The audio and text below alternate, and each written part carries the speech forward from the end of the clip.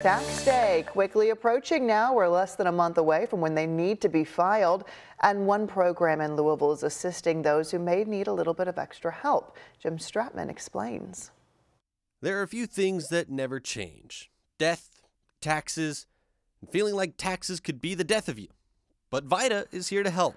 I've just noticed this year at this one site alone how many more people have came that didn't come the year before. VITA stands for Volunteer Income Tax Assistance. It's an IRS program that offers free help with tax filings. We have people from 15-year-old students to our retired seniors that come here.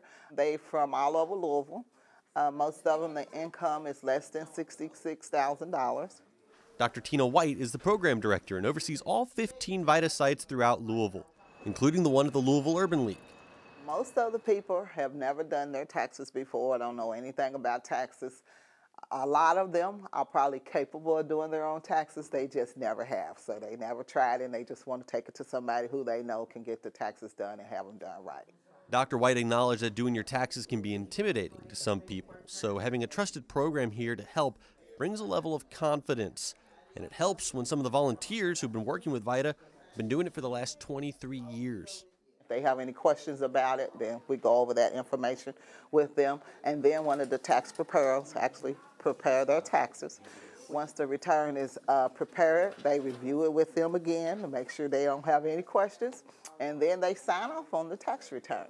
Dr. White says there is at least one VITA site open to anyone in need every day up until tax day.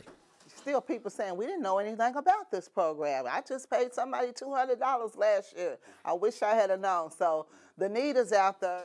In Louisville, Jim Stratman, WHAS 11, on your side.